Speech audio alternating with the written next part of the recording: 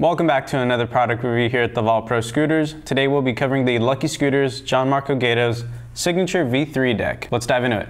Right out of the packaging comes the brake along with the rest of the deck's hardware. This deck comes in at 19.5 inches long by 4.5 inches wide. The head tube angle on this deck is 82.5 degrees. Right off the bat we get to see some of Jon's graphic on the side of the head tube. Going towards the back is where you would mount your 2-bolt brake that Lucky provides. This deck can fit up to 120mm by 24mm wide wheels. Going towards the bottom we see the full graphic that Jon came up with. Pretty sweet graphic. Beast of the East, JonMarco Gaydos right there at the bottom of the graphic, leading up to a lion wearing a crown.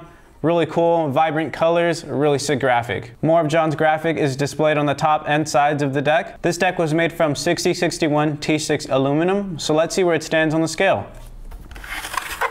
Alright, this deck comes in at 2 pounds, 12 ounces flat. Once again, this was the Lucky Scooters JonMarco Gaydos Signature V3 deck. For more information on this product, follow the link below in the description. And last but not least, stay tuned for our next video.